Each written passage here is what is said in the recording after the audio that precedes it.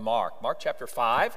You say, now wait a minute, Pastor, I was already going to, who went to 1 Thessalonians here? You looked at your notes, you thought, I'm going to go there to 2 Thessalonians. Well, Pastor called an audible on you tonight. Mark chapter 5.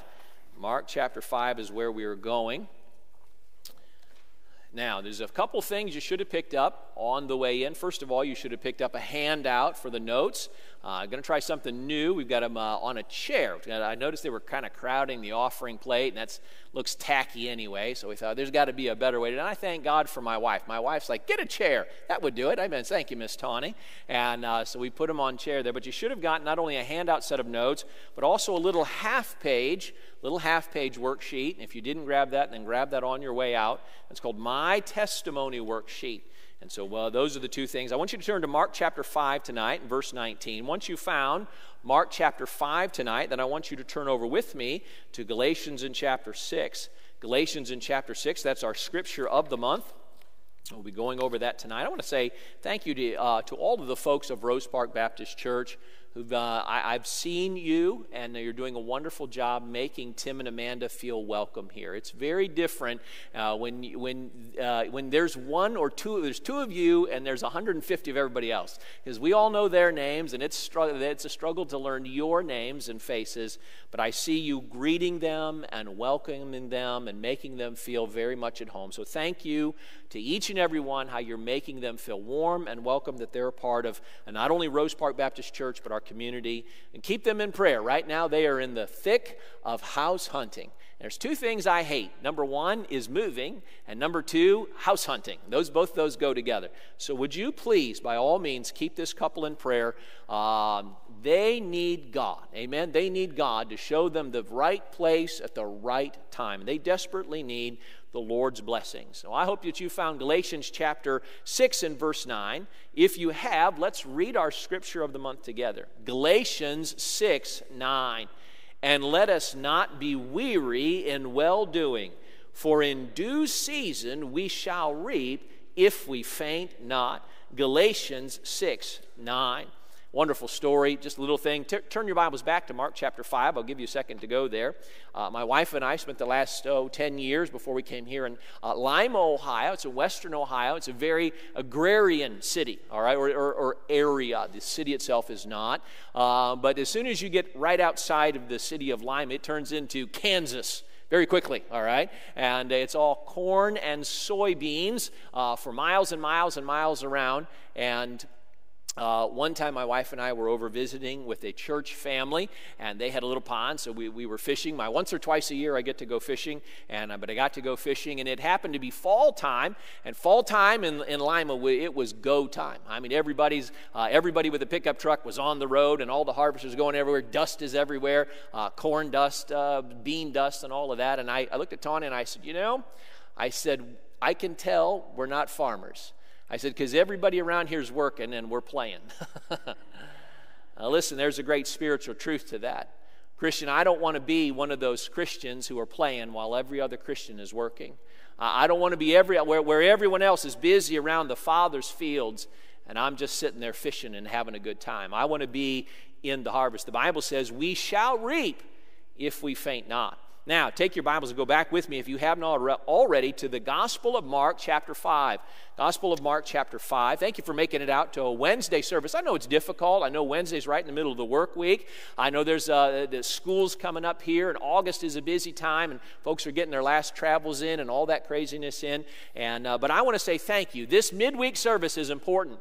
This midweek service, this Wednesday service, is a wonderful time to get refreshed, re-encouraged, rebuild up, fellowship a little bit, sing a little bit, praise the Lord a little bit. It's a wonderful time to get a spiritual recharge.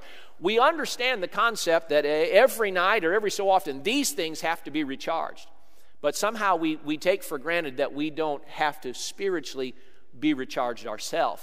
But my friend, just like that battery in your phone needs to be recharged, that spiritual man, that spiritual woman inside of each one of us, it has to be recharged. It needs to be energized by the fellowship, by the preaching, by the singing. And so coming to the midweek service will do that for you. Now let's look at our text tonight. The Gospel of Mark chapter 5 in verse 19. A very different verse. Mark chapter 5 verse 19. Howbeit Jesus suffered him not, but said unto him, Go home to thy friends, and tell them how great things the Lord hath done for thee, and hath had compassion on thee. And he departed and began to publish in Decapolis how great things Jesus had done for him. Now notice this, and all men did marvel. Now this is the end of the record. I hate to use the word story, but it's the end of the record of the event of what we commonly know as the maniac of Gadara. How many of you guys remember that Bible story? That there was a man, he was possessed by devils and demons, and he was a mess. And Jesus wonderfully saved him. And he said, Jesus, I just want to be with you. Jesus, I want to follow you. You've done so much for me. And Jesus said, no. As far as I can tell, he's the only man in the scriptures that wanted to follow Jesus, that Jesus said, no, that's not my will. That's not my plan for your life, is for you to be with me. Jesus had a bigger plan for him and a better plan for him. Jesus said, he says, go home to thy friends. Now notice, this is our subject tonight, and tell them how great things, you can circle that. If you circle or highlight in your Bible, great things the Lord hath done for thee, and hath compassion on thee. Now, tonight we're in a series on discipleship and evangelism, and the subject tonight is witnessing with our testimony. Now, I'm here in this text tonight because after I'd finished the lesson and got it all done and typed up, as I'm reading and studying this verse, I was like, oh, that's a perfect verse. All right, Brother Tim, I hate that. When I'm done with the lesson, I got it all. I've already printed it. I'm like, well, I can't change the thing. So we're just going to call an audible and go here. And I believe the Lord just brought this verse out to me tonight in apart from the lesson. You say, see, I'm not bound to the lesson. I want to follow the Holy Spirit of God. And I believe God is a God of order and God of orderliness, and I do believe in teaching with the lesson. I think preachers can get off track and just kind of meander through a lot of fields if they don't have a plan and a purpose. I respect your time. You give me this time. I want to do much with it. But I never want to be so tied to a lesson or a plan that I never follow the prompting of the Holy Spirit. I don't believe in the pages of your Bible you'll find a more powerful illustration of using your personal testimony. Now, this man just got saved. This man just got the demons cast out of him. This man just got some clothes on. This man just now got in his right mind. He wasn't going to Bible college. He had no formal training. He didn't even have a Bible. He barely had a set of clothes on. And Jesus said, go home to thy friends and tell them how great things the Lord hath done for thee, and hath had compassion on thee. Now notice what he did. We're going to read verse 20. We're going to pray. We're going to get into the message tonight. And he departed and began to publish in Decapolis. Now, if you were to study that, we kind of lose the meaning of the significance of that. The Decapolis was a city, if you know metrics at all, deca means 10, all right? And there was a group of 10 cities that collectively were called Decapolis. It was a group of 10 localized regional cities, and that was called collectively Decapolis. He began to publish in Decapolis through these 10 cities how great things Jesus had done for him. Now notice, and all men did marvel. My friend, I want to talk to you tonight. I want to present to you tonight the power of a personal testimony. Let's pray. Heavenly Father, we thank you so much for this wonderful time together. Lord, we thank you for the opportunity to come, Lord, to be discipled in your house and in the things of God. God, I pray tonight, Lord, the hope, my prayer for this message is twofold. One, Lord, if there's Christians here tonight, Lord, who have never shared their faith in Jesus Christ with anyone, Lord, I pray that you would bring them to confidence in you. I pray, Lord, you'd give them some truth and help to help them, Lord, with some tools to help them to share their faith. Lord, I pray for those of us in here tonight that have begun and those of us who are involved in sharing. Lord, I pray that we would be challenged to become more better and bolder in sharing our faith. So, Lord, we pray that you would accomplish your purpose tonight. And, Lord, we thank you in Jesus' name, and amen. Now, tonight I want to just jump right into it. Look at the top part of your notes tonight. I want to be mindful of the time. We are called to testify. In your notes, it says we are called to testify. Jesus has called us to be his witnesses. Notice there, I wrote down in your notes, Luke 24:48. Look at what Jesus said. And ye are, what was that word there? Witnesses of these things. Is Luke 24:48 in your notes? Say yes or no. Shake your heads. All right? Then that was pathetic. Let's read it again. Luke 24:48. And ye are what?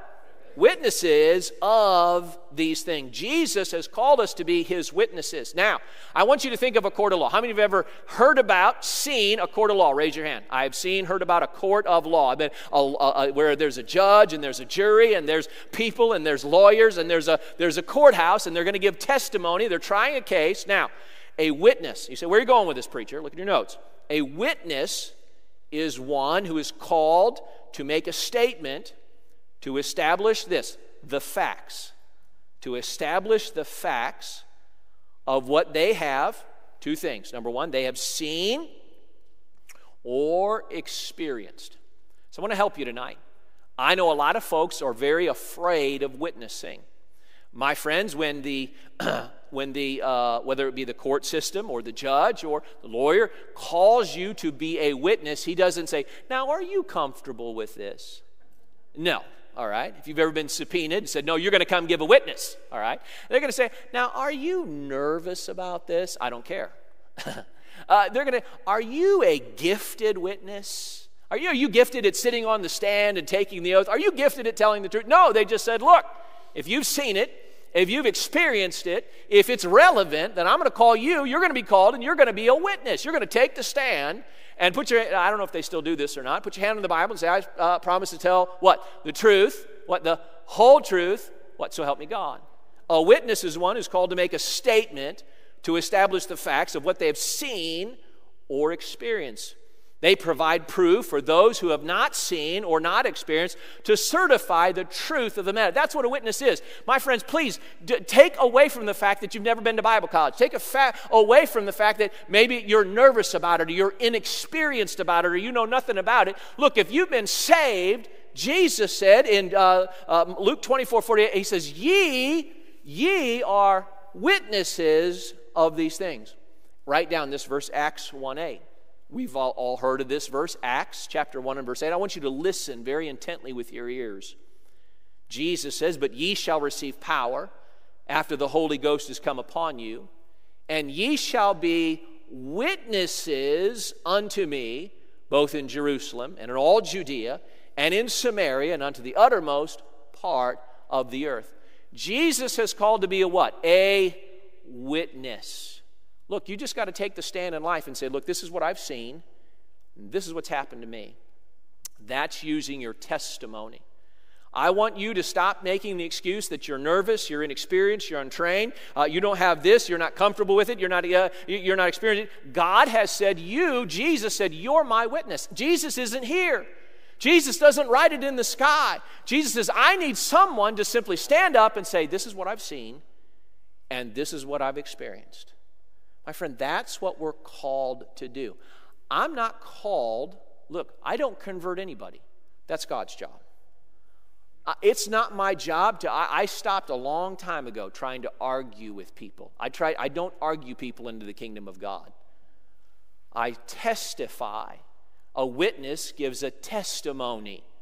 That's what we're talking about, your testimony. All right, now let's look at the next thing. We are commanded to speak. We are commanded to speak. Next thing in your notes. God in all ages has called his people to be a verbal witness for him. In all ages, God has called each one of us to be a verbal witness for him. Our life must match our lips, but God intends for the world to hear his message from his people. I believe I put in your notes there, Psalm 107, verse 2. The Bible says, let the redeemed of the Lord say so, whom he hath redeemed from the hand of the enemy. Now, let me just ask you tonight, by the signification of an upraised hand, if you're saved tonight, raise your hand. Oh, okay, all across the room. Wonderful, you're saved. That means you've been redeemed from the hand of the enemy. So in Psalm 107, verse 2, you say, Pastor, how do I apply that verse to my life? The Bible says, let the redeemed of the Lord say so. Just say so. Say, hey, I'm saved. Hey, I'm on my way to heaven. My friends, jot down in your notes there, Isaiah 62, verse 6. Jot down Isaiah 62, 6. I can't fit all these in your notes, or I'd have to make it size 12. And for those of us over the age of 45, we can't see size font 12 anymore, all right? Pastor Tim just got a brand new Bible, and it's in size font 8. I'm like, that's wonderful, brother. You enjoy it. I'll never use it because I'd have to have it up here with my readers on. In Isaiah 62 in verse 6, it says, I have set a watchman upon thy walls, O Jerusalem, Now listen, which shall never hold their peace day nor night. It says, ye that make mention of the Lord, keep not silence. I love that verse. You know what that says? Listen, if you're saved, if you're redeemed, if you're on your way to heaven, you ought never to shut up. You know, that's the thing. They couldn't shut up the Apostle Paul. They tried to beat him. They tried to put him, shipwreck him. They tried to put him in prison. They tried to do everything, and he wouldn't shut up. You know why? He got a hold of that. He said, ye that make mention of the Lord, keep not. Why is it that Jesus is the only one we can't talk about? People are not shy about sports. They're not. You get a guy that loves NASCAR, and that's all he talks about, NASCAR. You get a guy that loves basketball. That's all they'll talk about, basketball, stock market. And everybody will talk about everything, but why is everybody so ashamed of Jesus? He says, ye that make mention of the Lord, keep not silent. Listen, there's not enough people talking about Jesus. Next section of your notes, our salvation testimony. I'm mindful of your time. You might get the impression that this is a subject that I'm passionate about. Now, when I'm passionate about something, I tend to get a little excited about it, and I also tend to go long. So I'm trying to keep myself on track for sake of time tonight. We're going to have the men's ensemble sing tonight or practice tonight. I'm getting ready. We're getting ready to go back to school, so I want to make sure that I'm on time with that. Now, one of the greatest tools for evangelism and sharing the gospel is our personal salvation testimony. One of the greatest tools for sharing the gospel is our personal salvation testimony. Now, write this verse down here, Philemon 1:6. Philemon 1:6. The Apostle Paul was writing to Philemon, the Christian man who got saved.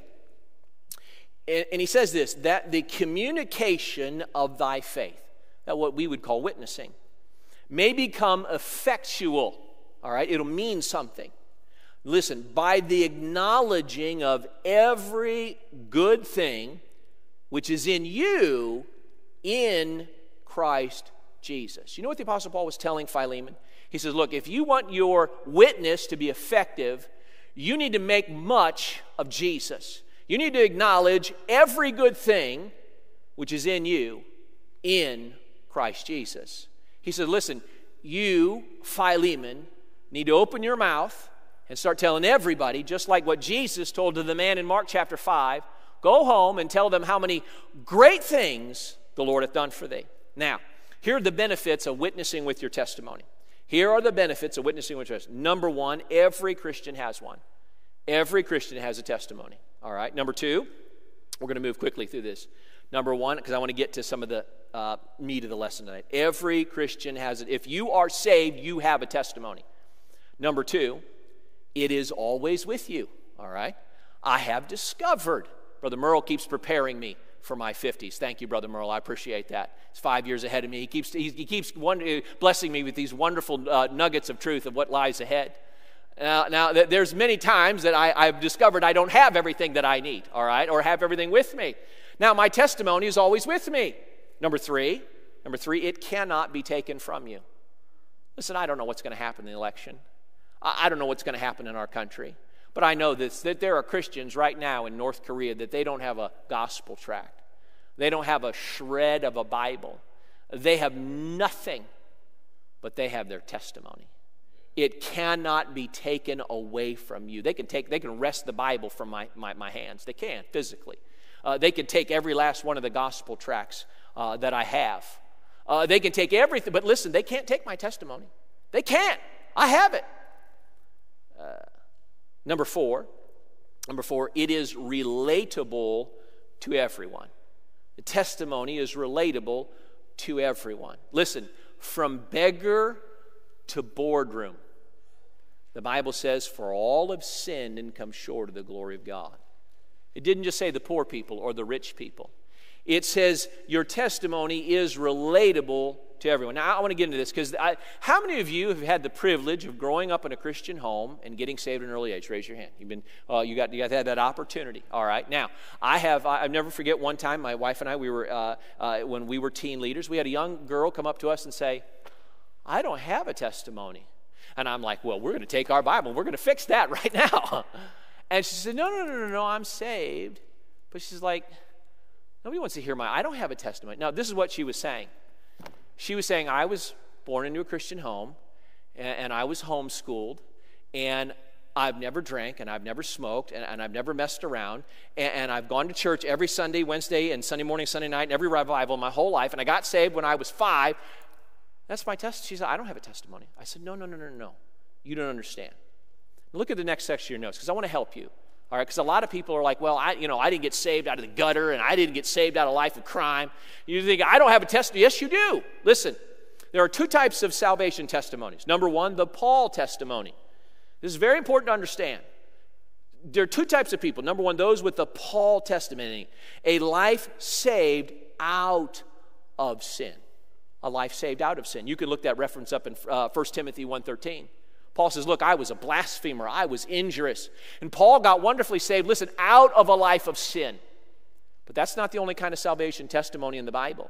Number 2, or you might have the Timothy testimony. The Timothy testimony, listen, a life saved from sin. So you might have been saved out of sin. Wonderful. But you might have been saved from sin. More wonderful. Listen, every person, now I had the wonderful privilege of being raised in a Christian home. It was a divided home. It was a tumultuous home. I had that but I had a privilege of going to church. Now, I've met a lot of people that don't get the privilege of going to church. I did have the privilege of going to Christian school. Not everybody has the privilege of going to Christian school. I had the privilege of getting saved at a young age. Listen. But as I talk to people, whether I'm talking to a beggar or a man from the border, and whether I'm talking to someone who's full of drugs and homeless, as I was talking to a man just the other day who was homeless, and literally he lived in a shed in one of the trailer parks over here. And we got to talk brother to brother. He was saved, I was saved. Listen, number 1, this is not in your notes. Number 1, my condition was the same.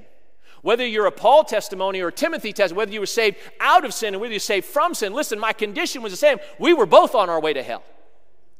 Number 2, the conviction was the same. Every single person that gets saved because of the conviction. I'll never forget, as a young boy, I was under such deep conviction of sin. My destination was the same, hell. Number 2, the conviction was the same. Number 3, the Christ was the same. The same God that saved the drug addict out of the gutters of sin was the same God who saved me from the gutters of going into sin. Listen, my friend, just because you don't have... Does anybody know Jim Delishmit in here? Does anybody happen to... My wife and several of us might know Jim. Jim Delishmit was the president of the Hells Angels of St. Louis, Missouri. Jim Delishmit did a lot of wicked things. Jim Delishmit should have gone to jail. Jim Delishmit probably should have been put to death, but legally, for all the things he did. But God saved the president of the Hells Angels of St. Louis, Missouri, out of a wicked life of sin. My friend, listen to me. Young Rob Pophal, who grew up in a Christian home, had the same destination, which was hell, and the same conviction, which was of sin, and the same Christ who saved us both. So my friend, never let anybody tell you you don't have a testimony. You may have a specific type of testimony. Now listen, let me just make a note here. When giving, if you were saved, if you have a Timothy testimony, this is, unless I'm talking, like when I was talking over here last year to Brother Freddie. Brother Freddie had come to the Lord Jesus Christ, and we were talking about the matter of water baptism and making that public. But listen, unless I'm talking to a young person, I rarely tell someone that I got saved when I was 6. If I'm talking to a teenager, if I'm talking to an adult, if I'm talking to, listen, I relate. The experience is the same. It doesn't matter what age you experienced it. No matter whether you're 6, 16, or 66, when you're lost and on your way to hell, the condition is the same. When you're under the conviction of your need of Christ, the conviction is the same. The salvation experience and that faith in Jesus Christ, whether you're 6 or 66, it's the same. The same Holy Spirit that saved the 6-year-old saved the 66-year-old. Do you understand? It's relatable. My personal testimony can relate to anyone, anywhere. And so it's a wonderful tool. Now, Paul's personal testimony. Let's look at our next section note. Paul's personal testimony. If you were to look in Acts chapter 9, we won't turn there, but a man by the name of Saul meets the Lord Jesus Christ and is wonderfully saved.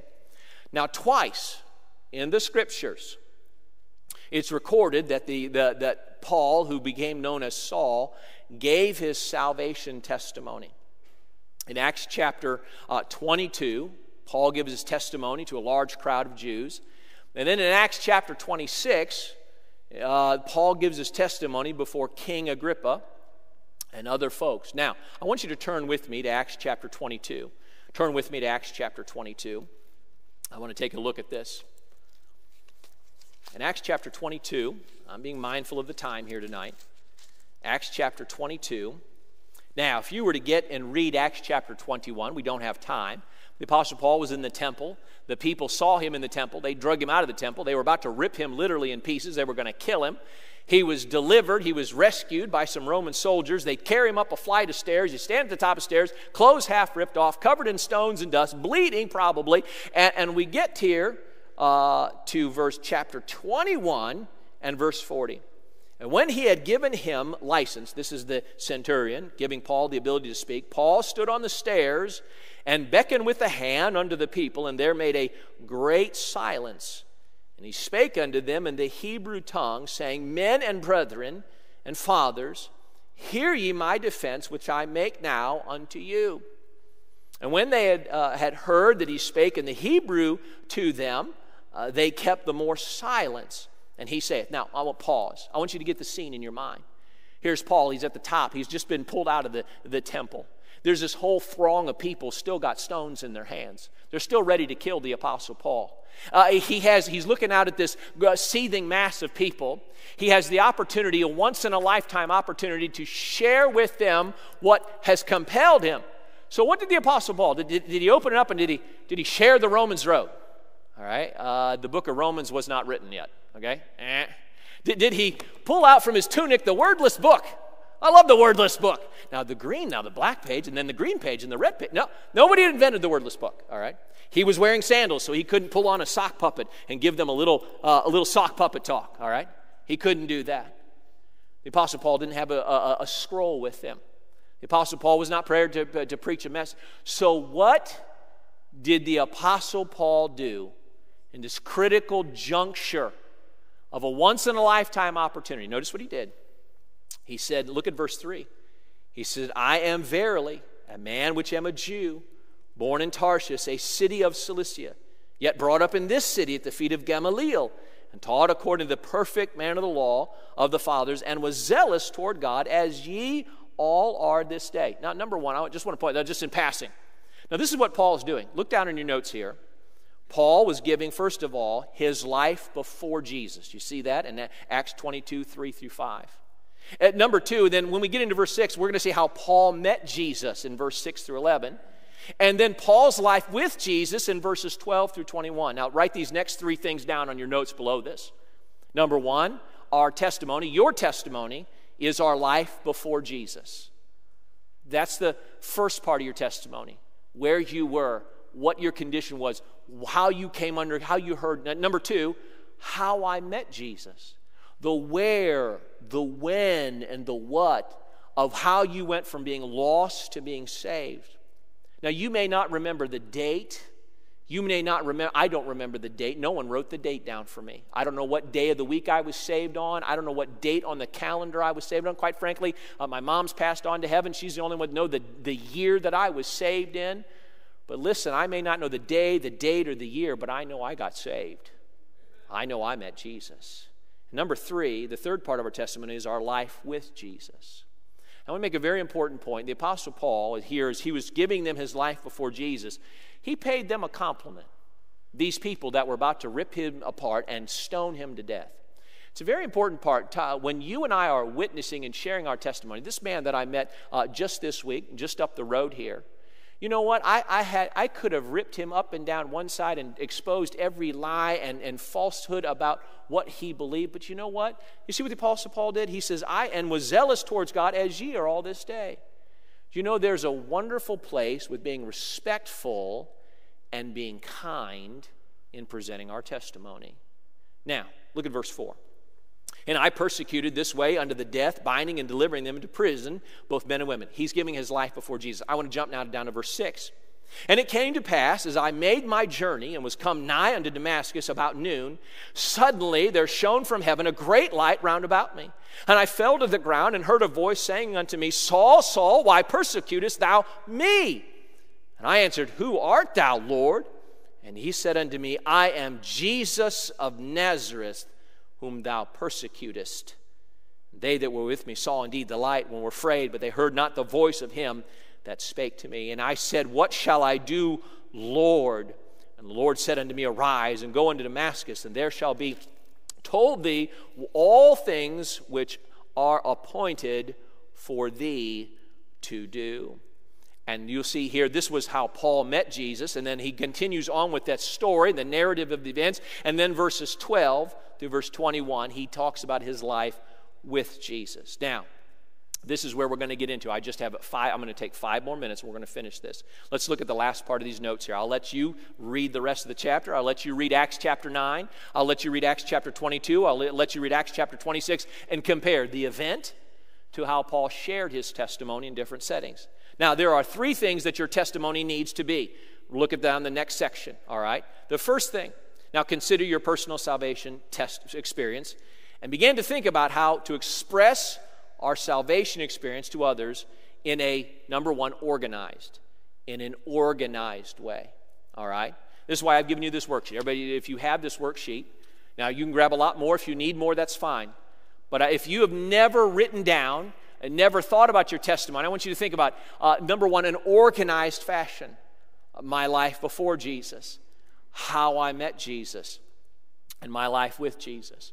A good salvation testimony should be able to be presented within 2 minutes.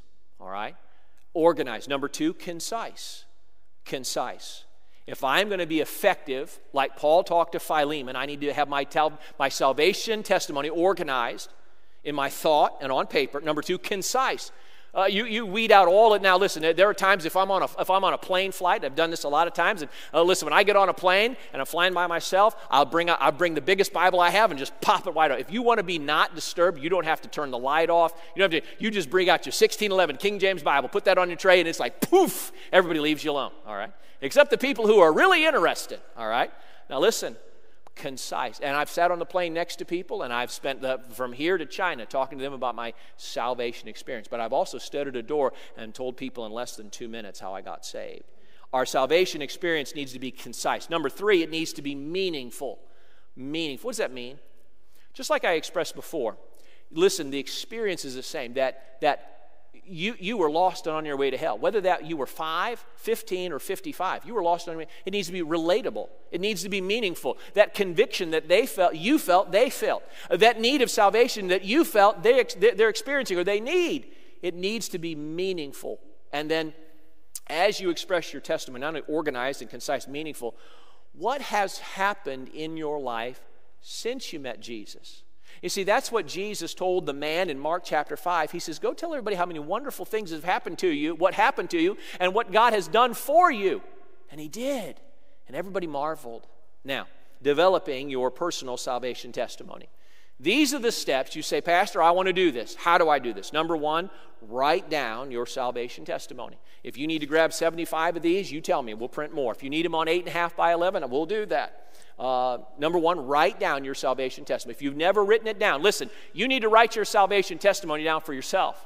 Number 2, you need to write your salvation testimony down for your family. You need to leave it behind so your kids and your grandkids know, hey, that my mom, my dad, this is when they got saved. This is how they got saved. It will speak to them. Write it down. Number 2, organize your testimony in its 3 primary sections. Before Jesus, meeting Jesus, and with Jesus. Break it down. Talk about it. Think about it. Meditate on it. Number 3, if you were saved out of a life of sin, listen, be honest but not graphic about your past. Paul, as he was talking to Philemon, he said this, the communication of your faith become effectual when you acknowledge every good thing that's in you because of Christ Jesus. Not because you talk of all the wicked stuff that you used to do.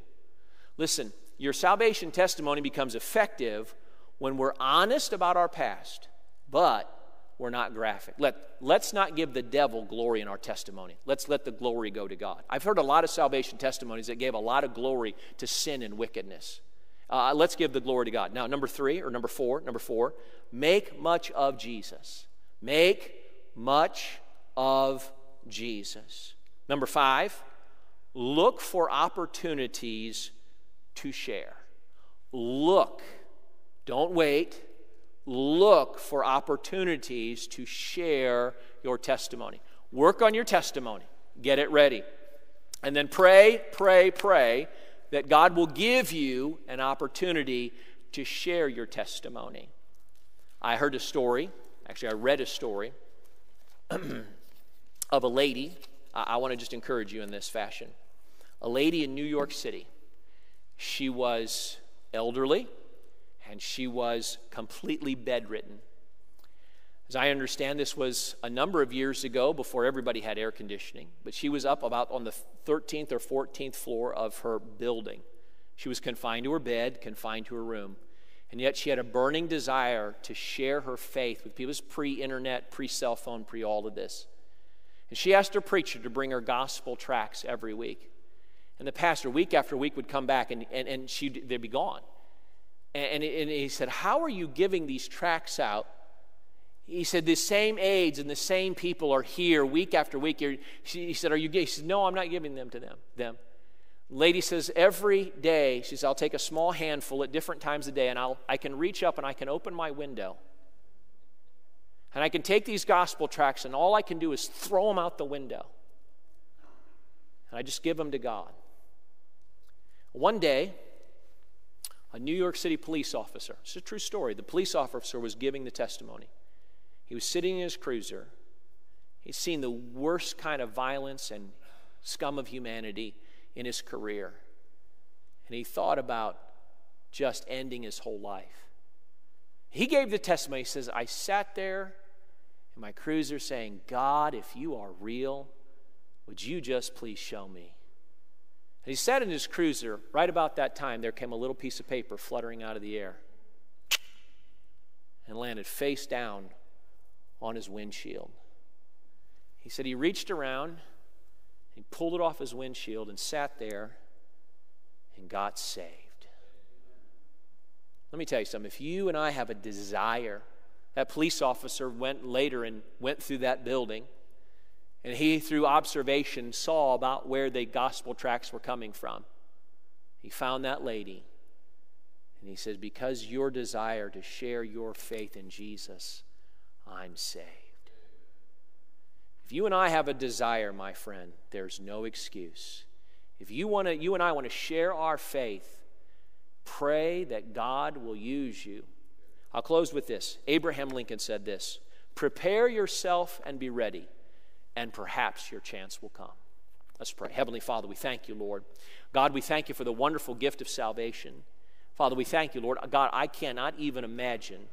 Lord, only you would be comfortable with